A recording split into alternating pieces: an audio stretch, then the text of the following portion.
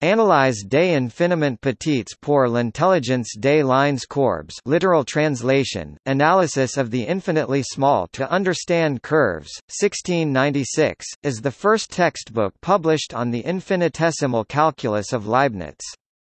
It was written by the French mathematician Guillaume de l'Hôpital, and treated only the subject of differential calculus.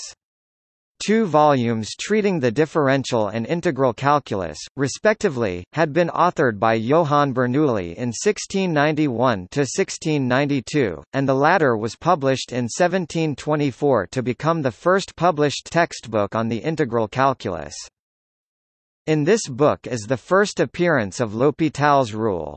The rule is believed to be the work of Johann Bernoulli since L'Hôpital, a nobleman, paid Bernoulli a retainer of 300 francs per year to keep him updated on developments in calculus and to solve problems he had. Moreover, the two signed a contract allowing L'Hôpital to use Bernoulli's discoveries in any way he wished. Among these problems was that of limits of indeterminate forms.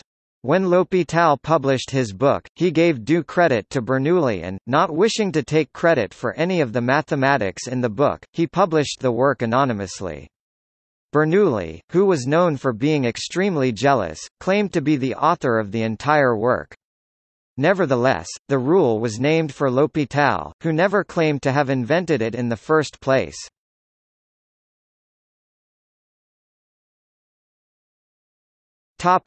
See also: